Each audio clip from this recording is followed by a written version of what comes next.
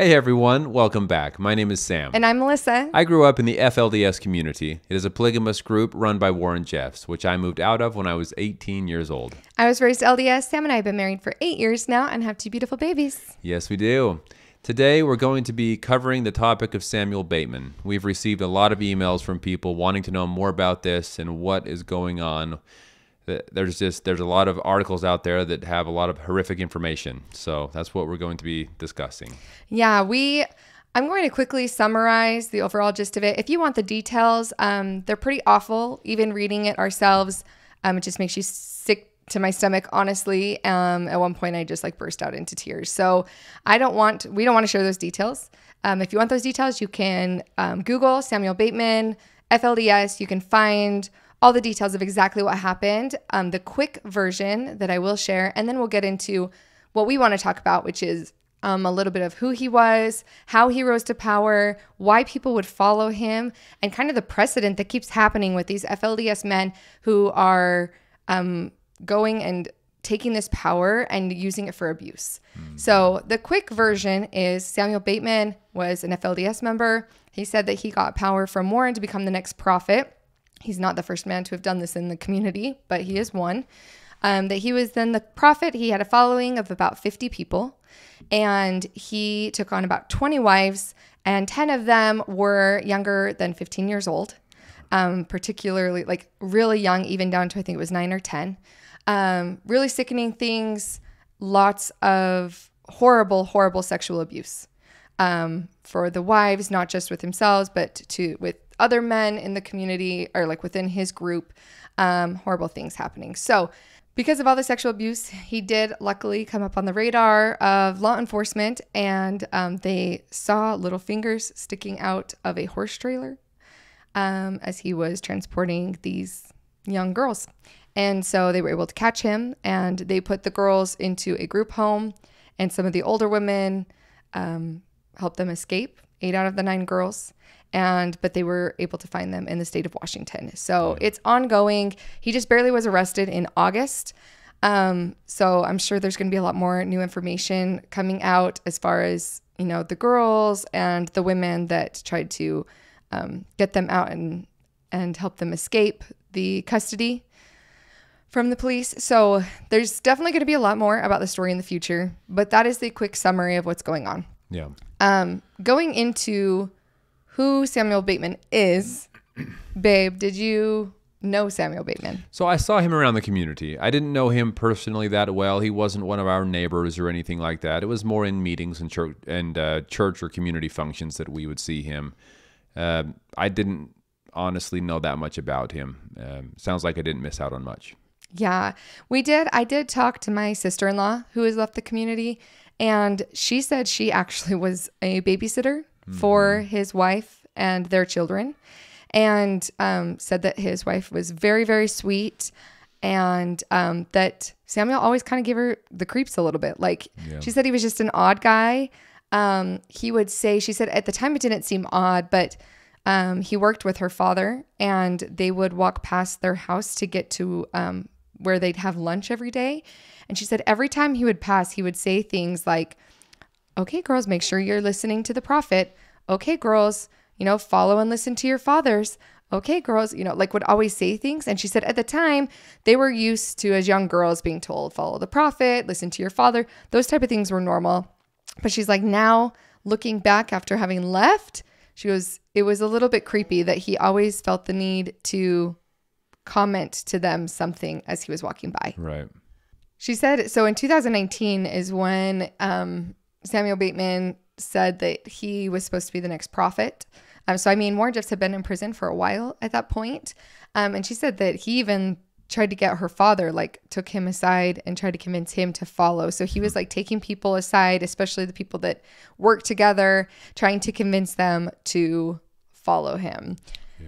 So, this isn't the first man to try to claim to be prophet. And she was telling me that. She's like, my father has had so many men at this point. There's already been I think at least 2 others that really took advantage of a lot of people in the community.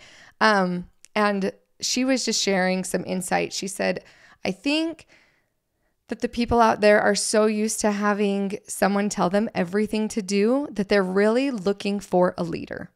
Because people will look at this and be like, okay, well, thank goodness he only got 50 people to follow him, right? But how do you get anybody to follow you? But before Warren was put away, you have to remember that these people were told what they were allowed to do, down to how they put on their clothes. And luckily Sam had left before this, but our sister-in-law, she was still there. And she was like, we were told what order to put on our clothes. They couldn't have milk for a while. They couldn't have onions. I mean, down to specific foods. People are looking for a leader because they went from having every single aspect of their lives controlled to having no leadership, or even the things that Warren Jeffs was trying to say from prison, he can't enforce the way that he did before, right? And so they're starting to have to make choices for themselves, and they've never had to do that before. Right. What do you think? It's easy for, especially the women in the FLDS community, to fall into this type of trap, the Samuel Bateman trap, I guess you could say, because if he stands up, well, first of all, it sounded like he was fairly respected in the community. So some people respected him at least. And so they trusted that what he would say was true.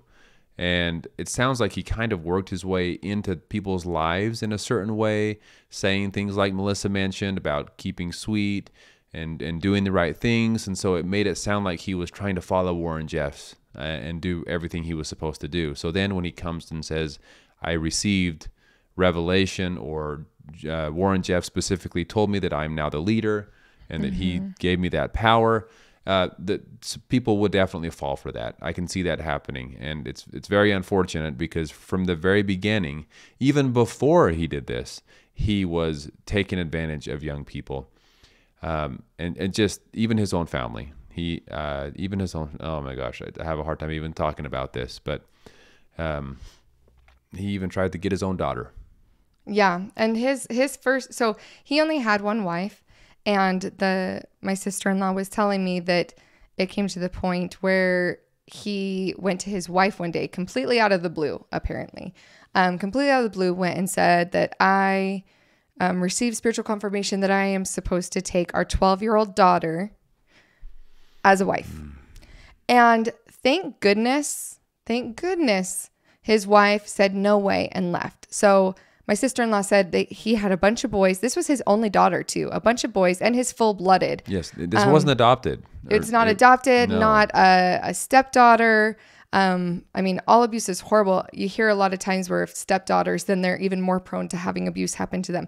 This was a full-blooded, his only daughter, and she was 12 years old. And he went to the wife and said that. And thank goodness she ran.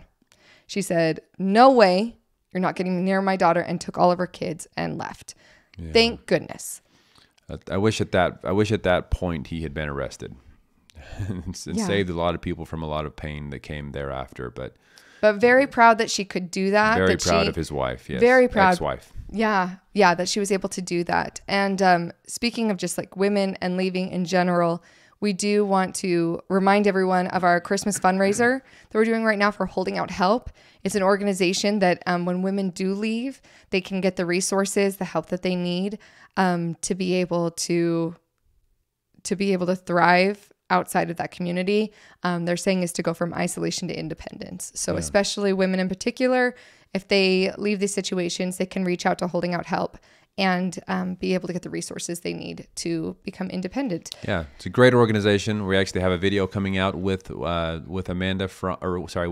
from that organization, talking a little bit more about what it is they do. So stay tuned for that video coming out very soon. Yeah, but luckily his wife left, and then that was the beginning of him going and trying to get other people to follow him, which they did end up doing that.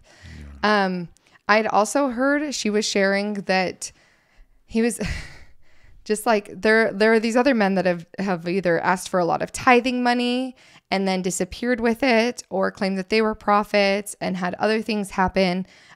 He's obviously getting tithing money that was helping fund things. She even said that he was like having families like move from southern Utah, and was told like sell everything and move to this other state.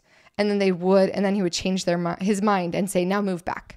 So just a lot of control tactics, a lot of the same things that Warren Jess was doing. It's so frustrating to see that what Warren did then set this precedent that gave other men the idea that, oh, he got away with this. Let's see what I can do. Let's see how far I can push the limits. And then claiming that it's thanks to the power of Warren that they're being allowed to do this, and people falling into this trap. Oh my goodness. It's heartbreaking. Just really hope that it doesn't continue with other men in the future as well. Yeah. I think it's so interesting. One, my sister-in-law and I were talking about the fact that it goes so much against like the principles that they're taught, like within the doctrine of their church, right? So it's all about families. It's all about, she was even saying it's so hard to see these women like give up their children. Like Samuel Bateman went to one house and said, I'm supposed to marry 4 of your daughters, and just took them with him, right? And she's like, these women, it's their kids are their entire lives. That's what they're told, is like their only purpose in this life is to have children.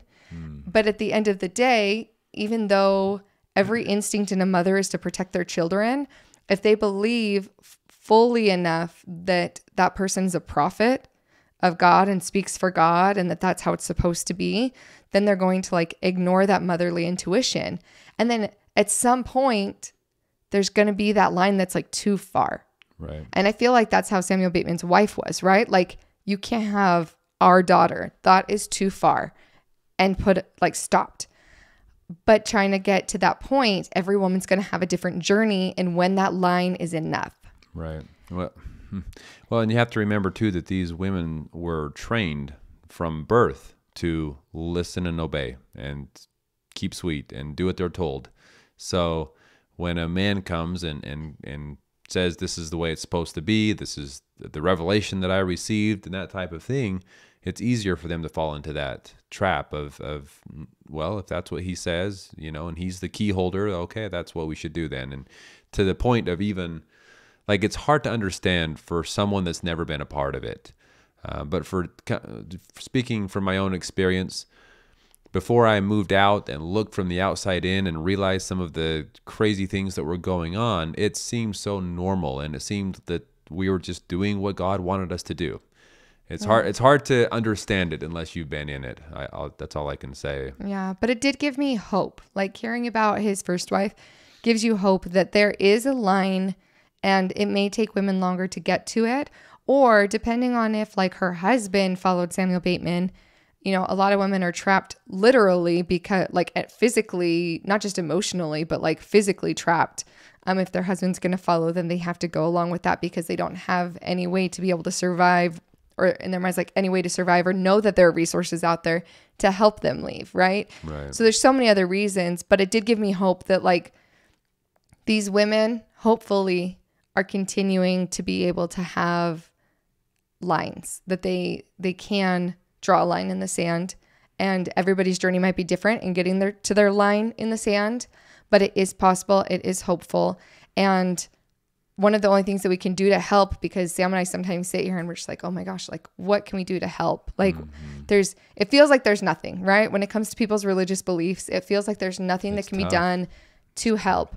But I would say the one thing we can do is let people know that there's resources out there. If anybody out there is in a situation, if you're from a polygamous group, there's holding out help, there's tons of other resources.